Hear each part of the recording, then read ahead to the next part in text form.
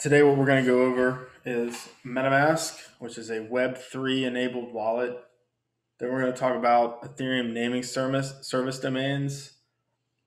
And then we're going to look at some fine art that has been minted on the Ethereum blockchain. So, first, we go to MetaMask. If you don't have a MetaMask wallet yet, you should get one. The easiest way to do that is to type in your browser metamask.io.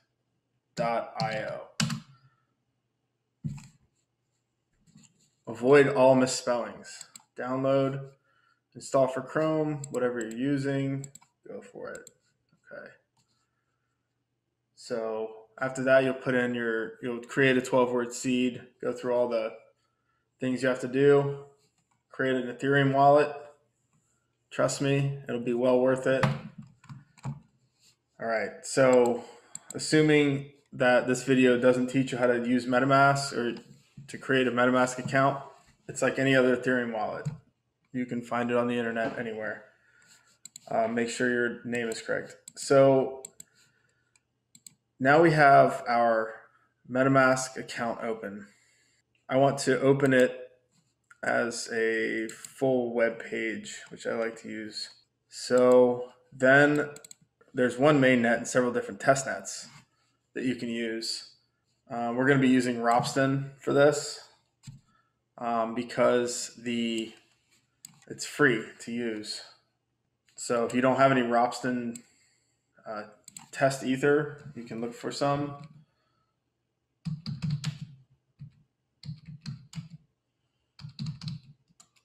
Faucet. This one seems to be working.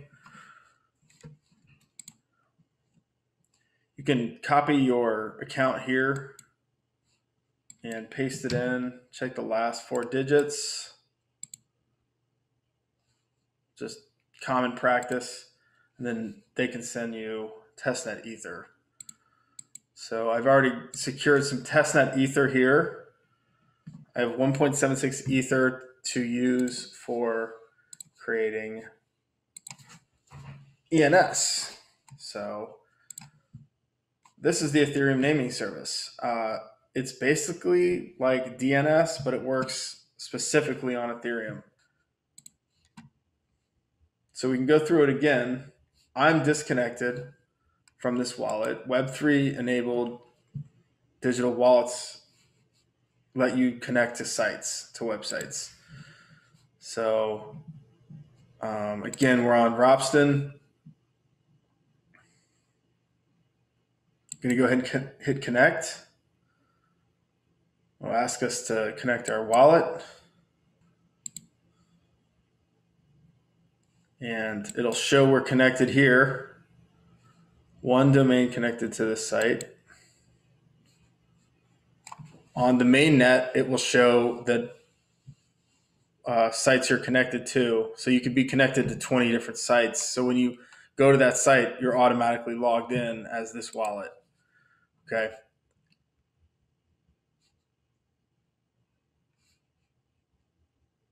I've already set a reverse resolver here. This is a new feature on Ethereum naming service. What we're going to do though is go up to my account since I've signed in.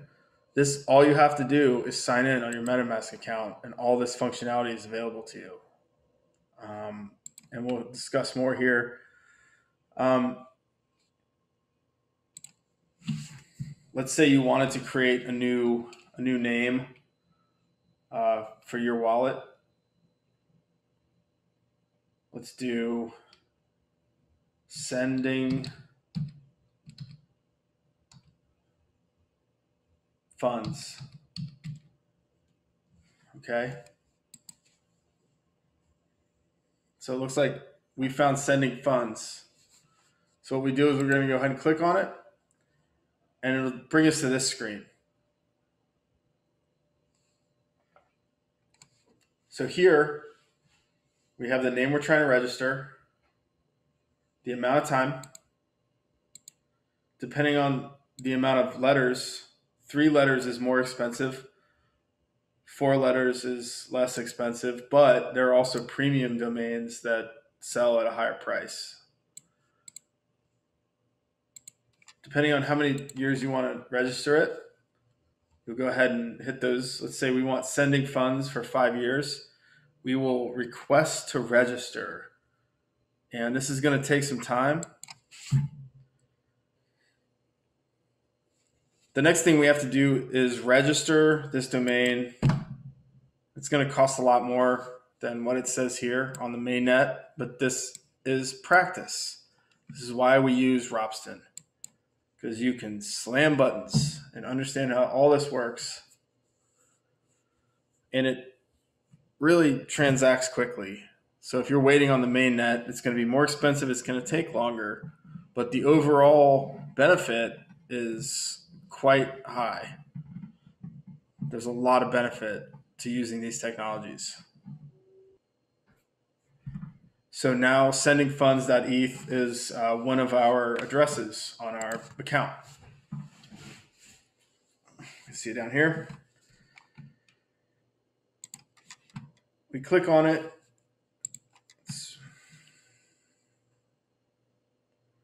Here we go. So we have our registrant. We have our registrant, controller. We've set it for 5 years. The resolver address is an address that is used to point the money to this address that we have set down here. We own both the registrant and controller. That means we can edit where the sending funds.eth address points to. So we would add our own ETH address down here.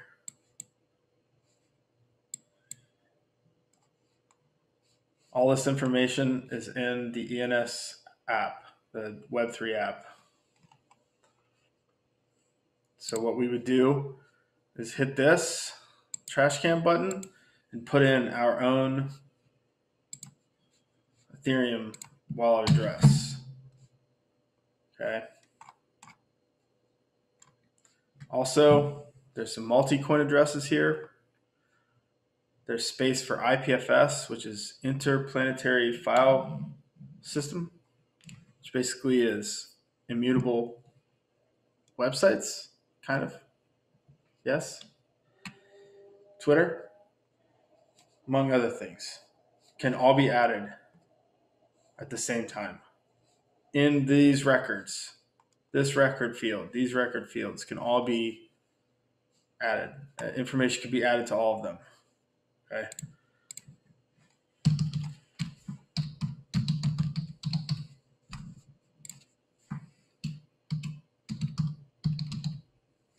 Okay.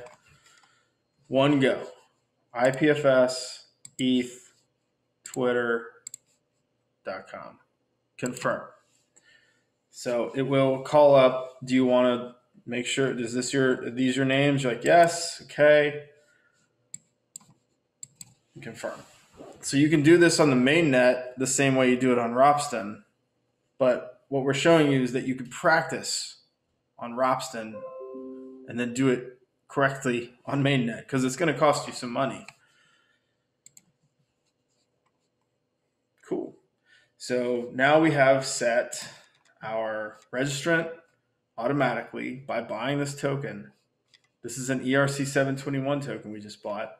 We have the registrant, controller, the money resolves to our address, and this is our Twitter and our website. Pretty nice website. Okay. Next, subdomains. If I own the registrant and controller token, I can create as many subdomains as I want. And they read just like an email, except instead of an @ symbol, there's a dot.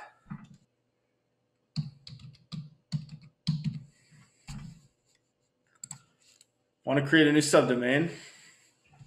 It asks me, okay, confirm it. So the way subdomains read is from the left to the right. Each level is separated with a dot. So ETH is the top level. Sending funds, in this case, is the next level. And then Jeremiah is the level past that. So it reads left to right with dots instead of at symbols.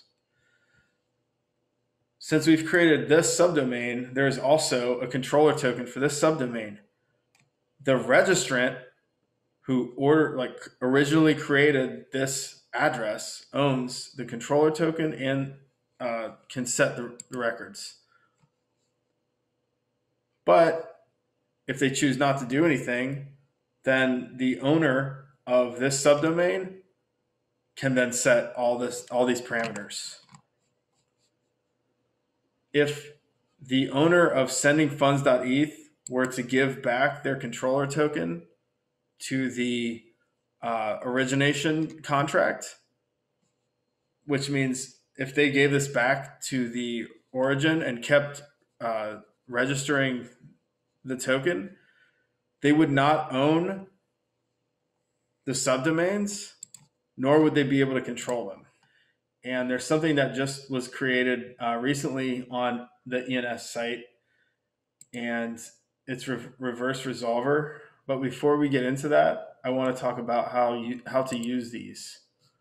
Since we've signed up for sending funds, and we know now where it goes to this wallet, 212B.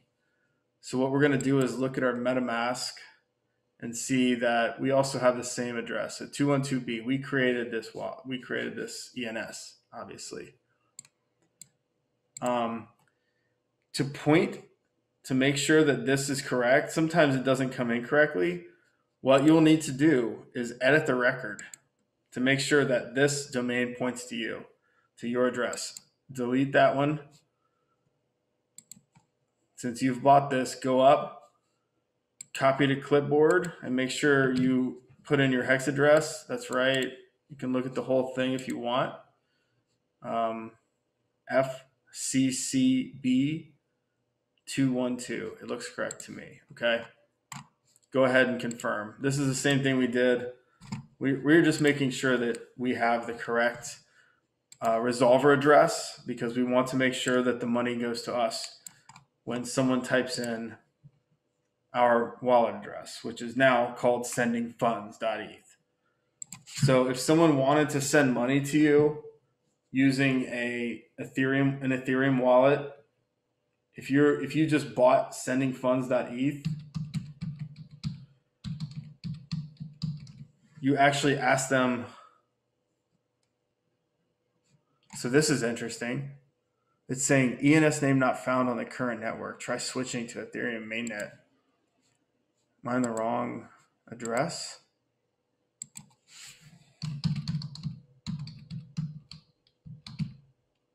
There we go. So it just needed to update, apparently. I did everything correctly, but these are the kind of things you run into. And I think it's important to show that this isn't always a smooth process. Everyone knows that when they get into this after a while. Okay, so again,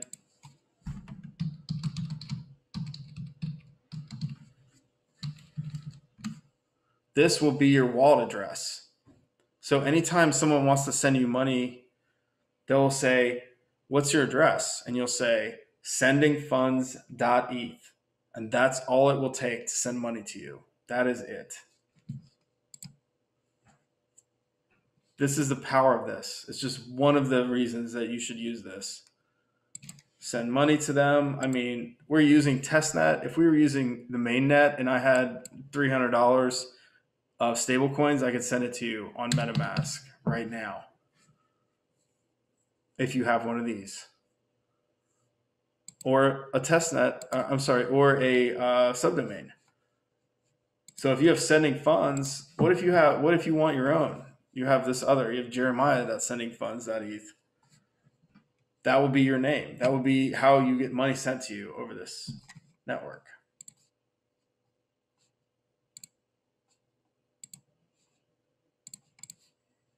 Okay. So currently, This network has my reserve record set to myfullwallet.eth. So what this does is it allows you to have a name come up on your Web3 wallet when you go to a Web3 enabled website. This is really, really important as we go away from using the traditional login password paradigm. If you'll notice up here, it says myfullwallet.eth. That is a reserve record. That is what it is set to. That is what my Ethereum wallet is set to. So when I log in using this Ethereum wallet, this one, 212B, the reverse record is set to my full wallet.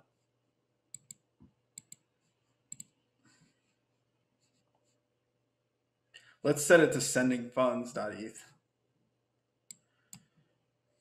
So this is pretty new stuff, but it translates an address into a name. And it allows the dApps that you're interacting with to show that name. Right now, you need to copy and paste the name to the reverse resolver.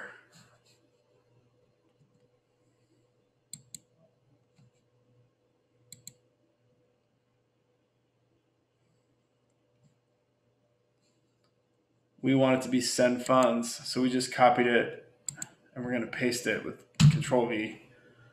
And it comes up. We'll hit save. We'll notify MetaMask that it's okay, run the transaction. Now we have created a reverse record for our ETH address, which is right here,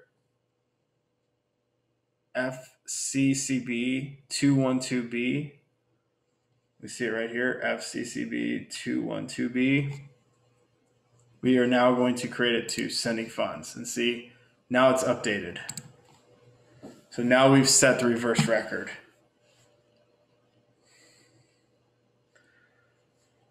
So now I want to discuss two of my favorite NFT artists right now in December 2020. I came across MGXS on Super Rare. Shit is dope. NFTs are essentially the same thing as ENS records in the sense that they're on the same ERC 721 token standard on Ethereum, which means there's only one.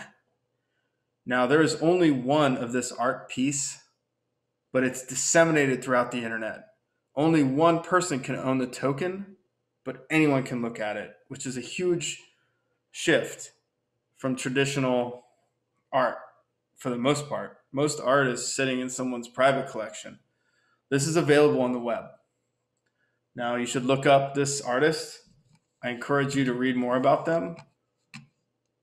I really, really enjoy animation, being an animator myself. So bask in its immense glory. Okay, good stuff.